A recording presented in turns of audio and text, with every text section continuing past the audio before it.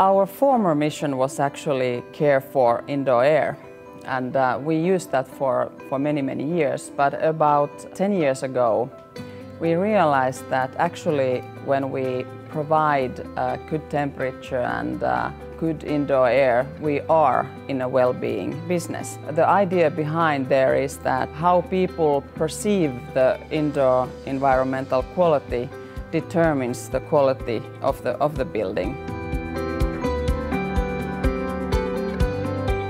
From the beginning of Halton, we have thought about the indoor climate quality quite a bit. With our products, we have always taken care of the temperature control. We have taken care of the draft-free conditions, and we also have taken care of the sound levels. However, when you really start thinking about the human well-being, it's much more challenging to include that into your offering to the customers. In our strategy, we emphasize actually three aspects in regards to indoor environment. The first one is the quality of the indoor environment.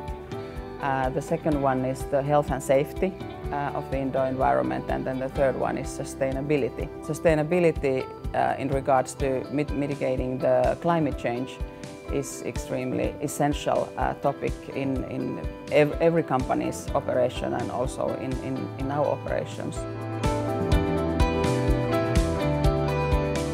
Halton Foundation is a charitable organization with the aim of improving indoor environmental quality, and typically the grants that we award are awarded to non-profit organizations. It's something that we wanted to kind of provide for this field of better indoor environments for the organizations who wouldn't have that money otherwise. There's more information about Halton Foundation in our website, halton.com.